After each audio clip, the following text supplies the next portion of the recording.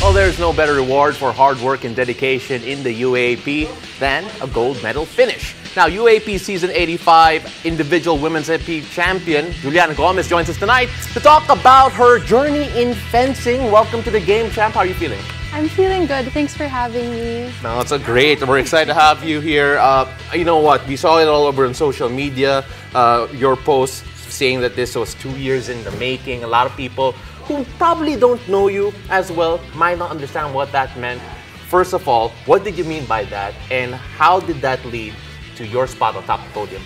2 years in the making. It's just when I started fencing, it was 2 years ago, I shifted from volleyball and I had set my sights on big goals, including the UAAP and winning a championship for my school, the University of the Philippines. So you left her sport. Yes. And you pursued your own, another one. I did, yes. And you did great there. That's amazing. Thank you. I mean, earlier, before we went live, I was asking her, hey, weren't you just playing volleyball? So maybe let's take a few steps back and like tell our viewers, when did you start fencing? Because I've known that you've been playing volleyball since you were in high school. So and you started fencing what, 2 years ago? 2 years ago, so could you, middle of the pandemic. Yes, exactly. The start of the pandemic. Okay. Yes. All right. So during the pandemic, I just decided that okay, I can't play volleyball anymore because it was considered a contact sport at that time. Right. So then I just started fencing with the modern pentathlon team in Ormoc City, Leyte, and I just felt like I had a future in the sport, and so I just kept going and I ranked nationally so that I could join the UP fencing team, and the rest is history. Well, it does. It's in the genes. Yeah, I was gonna say it runs in the blood, right? And okay, let's not beat around the bush with regards to that because it does run in the family. Dad, obviously a gold medalist when it comes to fencing internationally. Was there a bit of pressure? Was there a bit of a challenge, an inspiration? How did you look at it? Because I know that sometimes fathers can be big shadows on an athlete, especially if you play the same sport. In my case, it was zero pressure and just 100% inspiration. Yeah. I like that. So how does it feel like for him na he'll be known as the father of a UAAP champion this time? Well, that makes me happy because I mean I was known as the daughter of a fencing champion. Yeah.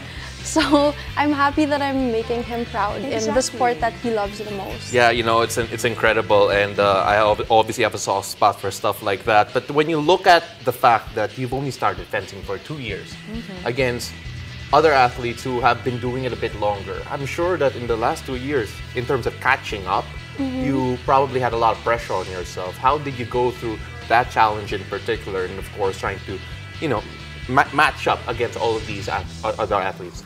I did everything I could so that by the time I started competing, I wouldn't be going in as someone who was trying to get experience. I wanted to go in as a contender. So start of my fencing journey, I made it a point to get the right strength and conditioning, train twice a day, fence with stronger fencers, work with a sports psych. I just tried to, you know, have all bases covered just so by the time the pandemic ended, I'd be a much stronger athlete and far from a beginner. I mean, I think the stars were really aligned for you because earlier when we were talking, I found out that, you know, during the pandemic, you were training with the national team already. So, you know, at the beginning, parang birth of fire kagad, you know, walang pasimpleng lakad-lakad or testing the waters for you. It was just, you know, sprinted before you walked. Exactly. So how was that like, you know, thinking about joining the fencing world and then being able to train and compete with the national team? For me, I didn't see it as a challenge. Although it was challenging, I saw it as an opportunity that, you know, most people aren't really given. I'm just so grateful that I was able to experience that because that led me to this moment. There are some opportunities that don't come to a lot of people, but then not taking it is probably a bigger sin than not actually having it. You look at the fact that the UP in general are not necessarily considered as a fencing powerhouse. In fact, that distinction goes to University of the East. Correct. But here you are winning the only individual medal, gold medal rather, for UP here. First of all, how proud does that make you personally, and just how much should we look forward to in terms of the UP fencing program in the future? It just makes me feel like my work has worked But at the same time, I hope that fencing gains more recognition, that other people will be more open to, you know, trying the sport and not being intimidated by it. And I'm also hoping that we in the UP fencing team get more support from the school. Okay. All right, so we've been talking about how this is your first year playing for the school and the sport. Third year playing the sport, mind third you. year playing the sport, yes, exactly.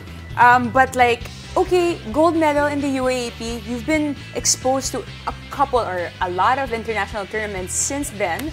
And what's next for you? And you're a senior right now. Is Yes. there going to be a fifth year for Miss Gomez in the fencing UAAP division? Of course, I want to defend the title, that's for sure. But I am aiming to be able to join the national team Yeah. for next year's roster to hopefully compete in the SEA Games and the Asian Games. And of course, there's going to be a long road. And again, we already see you naturally ranked. In fact, you had the Philippine colors already. And you take a look at what's next for you in terms of that pathway. What do you feel that needs to be done by you to secure those spots? I think at this point, I just have to continue competing, getting used to the feel of competition, and just continue training and going back to the basics every once in a while. All right, so you know what? You're an inspiration in the sense that it's never too late to start, apparently. Definitely Exactly. not. So, I mean, like for those who are thinking about it, considering it, discovering fencing late, whether it be Yes. through you, whether it be through K-drama, what do you have to say to them? Keep going, continue, just get into it. I did when I was 19. I officially started when I was 20. You can either go in as someone who wants to compete, you can go into fencing as a hobbyist. It doesn't matter. It's a sport that you'll fall in love with. All right, Z, I think that's a sign I know. that Sport we... na tayo? No, we will help younger fencers. Okay, Oo. yes, there Okay, you go. Pwede rin, pwede rin. Juliana, really appreciate you being here. Juliana, thank Congratulations you. again. Thank you so Congrats. much. All right.